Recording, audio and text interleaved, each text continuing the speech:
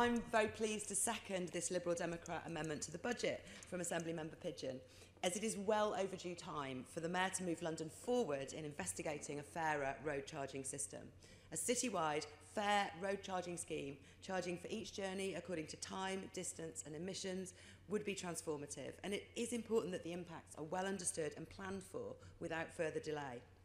The Conservatives are right to point out when they do that there are some border effects around the ultra-low emission zone, with some unfair consequences for some drivers who might not need to go far or for long into the zone, but end up paying the daily charge. This is a fault in area-based schemes that don't have the sophistication and fairness of a proper distance, time and emissions-based charge. Not a fatal one, because we can't do nothing about air pollution, but we should now be getting on with developing something better for the future.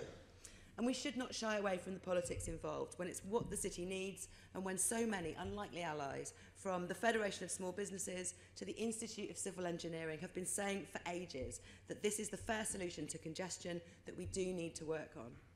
And the Mayor can't just sit around and then cobble something together this far-reaching at the last minute. In particular, he needs to be working on how we can build in protections for privacy and civil liberties from the start, or they will come back to bite him later.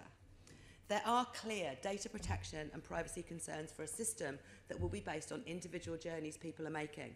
Let's not forget that tracking was the first concern written into that massive petition against road pricing in 2007. And these issues have not gone away, and in many ways have more serious implications now. Cars are often shared between partners, and other shared resources like home digital hubs have recently been implicated in domestic abuse cases because of the detailed information they hold in common. We cannot let a congestion measure add to the ability to control and abuse partners, and we can't leave these concerns until later to solve. There is no reason why the system can't be completely privacy friendly and not even record where you are and where you go.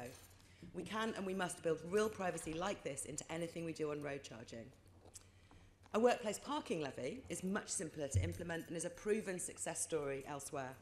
Getting that right for London is about understanding the extent of workplace parking, what businesses use it for, finding the right charge levels and exemptions for places like hospitals, as they have in Nottingham, and keeping the overheads of the scheme low. I worked as a road campaigner from 2011, and Nottingham's workplace parking levy came in shortly afterwards to much optimism that it would soon spread quickly. So it's bizarre to realise now that more than 6 years have passed and no other city has yet followed suit. What a waste of a good idea. To quote from the Times editorial this Saturday, a workplace parking levy is good economics and good environmental policy. So I want to see the Assembly support this motion and take a step forwards on policies that already have cross-party support and which are signalled in the Mayor's transport strategy but not yet actioned properly. A modest investment today in these important studies is vital. It would help ensure road charging is done right for Londoners and make sure the important issues are considered fully ahead of the next election. I hope you'll vote for this motion today.